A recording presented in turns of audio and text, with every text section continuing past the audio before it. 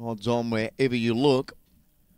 But almost getting to black figures late. $1.85. $3.60 now, Shimmer Breeze. So we're nearly ready. In fact, there is the green light.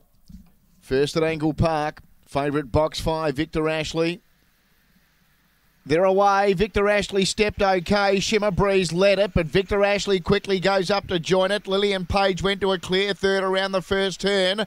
Next was Bramelia Swift. Behind it, then as they run towards the back, was Shaniqua, then Wanchai Express, McIver Neville, and last of all was Slippers Tea, but off the back. And it's the two favourites, Shimmer Breeze and Victor Ashley, there together. Now just getting away momentarily, Shimmer Breeze. Lillian Page running on. Shimmer Breeze in front. Lillian Page claims it. Lillian Page beats Shimmer Breeze. Victor Ashley third. Then Bramelia Swift. Further back then to McIver Neville, Wanchai Express, Shaniqua, and Slippers Tea was last in. Lillian Page, number 8, the winner here. Number 8. Lillian Page. 8, 2, 5 and 3 about to be confirmed by the judge. They're up now.